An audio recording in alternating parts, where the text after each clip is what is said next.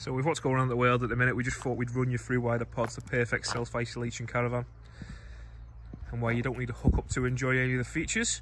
So we're just going to do a short video on being off grid, being away from everyone on your own, all with the use of all the facilities in your pod. For starters, let's mention the gas. So obviously in your front box there's a gas bottle. That gas bottle is running a 2-burner hob and it's running your heating. So you can be sitting there without any electric, cooking your tea and getting warm. And also if you've got an oven upgrade, it'll run that as well. Secondly, we're just going to mention the solar panel. Solar panel's on the roof. It's only 3mm thick. You can't see it, you don't need to touch it, it just does its thing. But we've got 6 LED lights inside, including strip lights, spotlights, your TV's LED.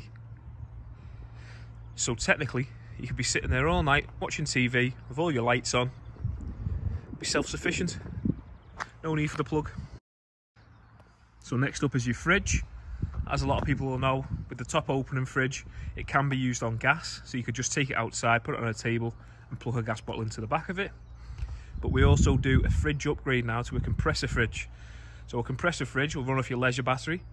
So obviously as it's drawing off the leisure battery, the solar panel's keeping it topped up all the time. So again, self-sufficient.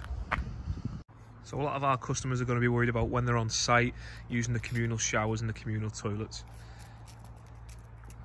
We use a shower tent, or a toilet tent as some people call it, and we put our porta potty inside.